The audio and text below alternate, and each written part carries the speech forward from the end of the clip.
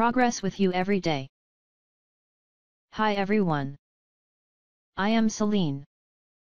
In this video, we're going to learn KSSM, PT3, Form 1, Science. The Chapter 7, Air.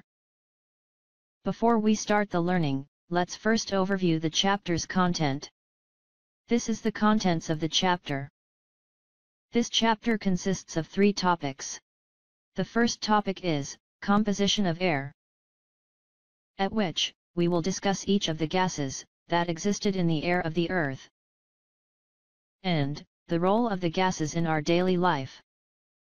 We will also talk about how the carbon and oxygen cycles take place in our environment. The second topic is combustion, where we will discuss how the combustion occur with the presence of oxygen, fuel.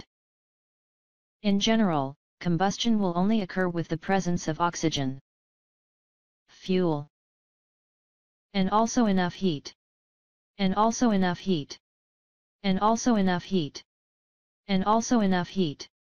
With this condition, the principle in firefighting have been introduced. We have starving principle, by removing the fuel from the combustion. The smothering principle, by cutting off the supply of oxygen from the combustion. The cooling principle, by lower the temperature of combustion. That is, remove the heat. This 3 firefighting principle will be detailed in the topic.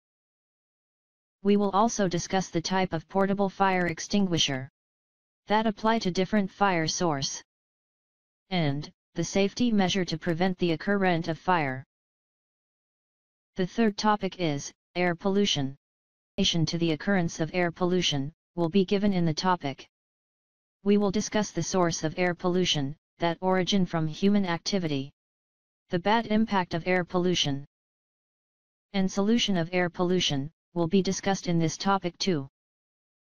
This is the short briefing about the content of the Chapter 7. Let's proceed to first topic.